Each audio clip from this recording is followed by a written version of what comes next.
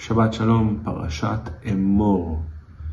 This weekly portion starts with one of the most intriguing obligations that the priests, the Kohanim, have had then and still have till this day. Kohanim, the priests, don't come near death.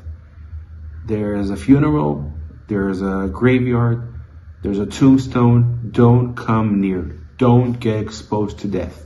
Only if it's one of your 7 relatives, then you can come. 7 relatives: father, mother, brother, sister, son, daughter, and the wife. These are the relatives, and nothing more and nothing less. Don't come near death. This week, today actually, you might hear on the soundtrack a bit of noises, some music.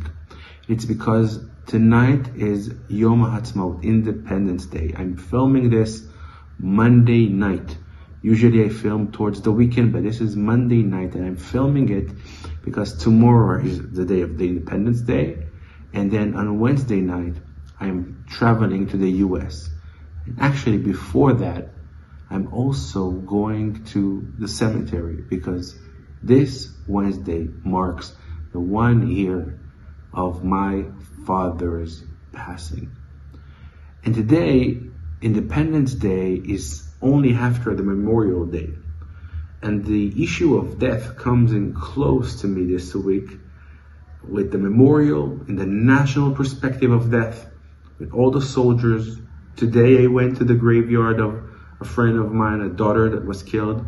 And on Wednesday I'm going to go to another cemetery to visit my father. What is the problem then? Then the high priests are going to go and participate in those kind of events. It's important to pay tribute, to respect, to honor, to go and see and maybe comfort the people in need. Why the priests, why the Kohanim are not allowed to do it?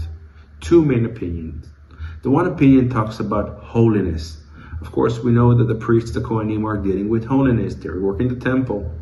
So one of the basic explanations is the fact that you need to be aware that when you're focused on holiness and you're focusing in those things that are above mankind, don't get into the minor places in life. It's a less optimistic place. You need to be uplifted. You need to be there in the heavens. Don't work with what's bad, what's negative. This is a simple explanation that talks the fact that death is the lower parts of life. Rav Kook, on the other side, says the complete opposite. He says this opposite, I think, because of the reason that we see that in the end of the day, when it's your relatives, you're supposed to go and visit. If death is not okay, then all death are not okay. So why the priests and the Kohanim are allowed to go to the family? Rav Kook's explanation is a completely different one. It's a different perspective of death altogether. Rav Kook explains that the problem is the fact that we don't comprehend what is death. And the Kohanim, the priests, when they come and educate us, they are there to give us and show us example. And what they need to show us is that we didn't really understand what is death. Because death, in that sense, is not the fact that you lost somebody on a personal level. It's hard, it's difficult. Me, this year, every person who ever lost somebody knows the challenging part. But the Kohanim are there to remind us something. This person is not gone. There is a spiritual world. There's the next world. There's the heaven. There's a place that this soul is going to be. It's not that he's lost forever. In many ways, this person was just upgraded. It's hard to say. When somebody is mourning, when somebody is missing his loved one, it's hard to tell him, oh, he's in a better place. But it's true. For the soul, for the person who just died, he is in a more complete place. He is in a more spiritual place. He is close to God, if we wish to say. Therefore, the Kohanim are there to remind us this. What you see with your eyes, this end of the road for him, he's buried in the ground, and you think that's the end of everything. The Kohanim are going to share and tell you, this is not the end. There is more. You cannot see it. You're not exposed to it. You tend to forget, and you tend to just ignore the fact that they are in the better spiritual place because you're thinking about yourself. Therefore, the Kohanim are there to show us and prove us by example. Don't get confused. This death is not what you see. I think to connect it to what we are experiencing this day, the Memorial Day, is the fact that when we support the families and we go to those graveyards of all the heroes, we understand that those specific people that gave their life in securing the land of Israel and the people of Israel, surely they're in the highest place that you can be, your soul can be.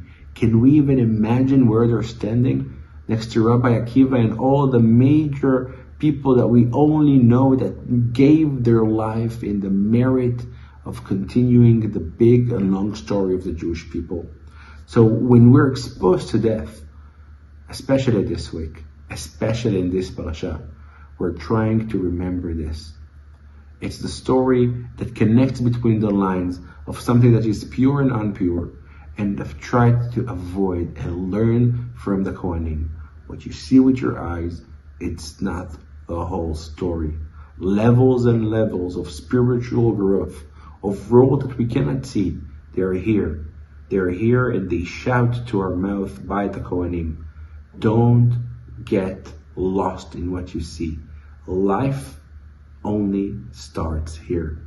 When you think that death is the end, Avku comes and say, it's actually extra life.